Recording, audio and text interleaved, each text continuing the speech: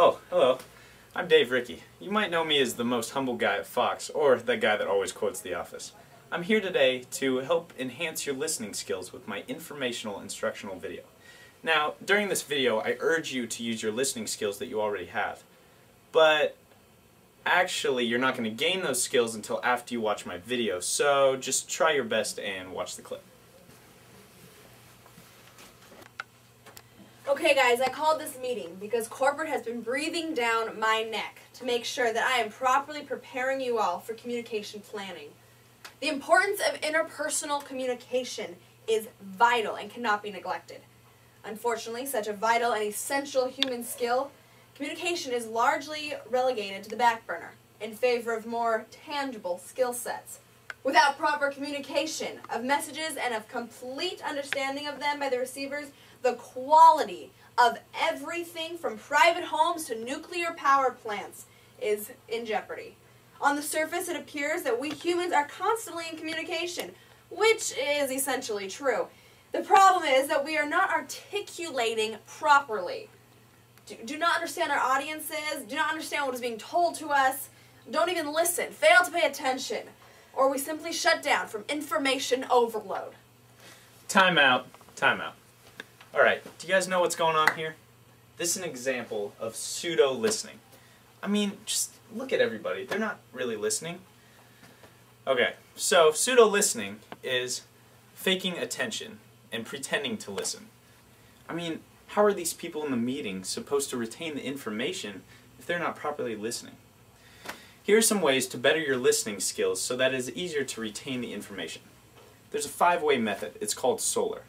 The first 2 ways are squarely face the person and open your posture. So you want to kind of have more of an open posture and kind of not have crossed arms and just seem really interested into the speaker. Okay? The third way is lean towards the center. So when you're sitting like this, you want to lean your head towards the center and just act like you're paying attention. Now the 4th way is make sure you maintain eye contact. So with this person, she's looking at her nails, so she needs to stop looking at her nails and look at the speaker. And the 5th way is relax while attending. Obviously, this uptight worker doesn't really like what the speaker has to say, so she needs to kind of just relax and learn to let down.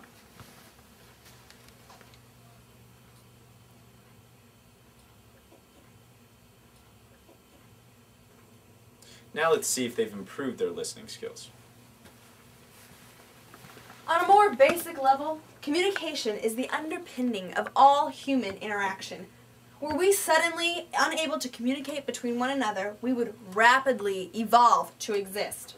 Without the capability of speech, body language, listening, and reading as we know it, we would be unable to recognize it. The species would probably die within a few generations, as children would be poorly cared for, since knowledge of this skill cannot be taught and or passed down. So that was pretty good. And remember the 5 ways. SOLAR. Squarely face the person. Open up your posture. Lean towards the center. Eye contact maintain. And relax while attending. Hi, I'm Dave. There would be a large increase in suicide as people fail to come to grips with their suddenly lonely and reclusive lives.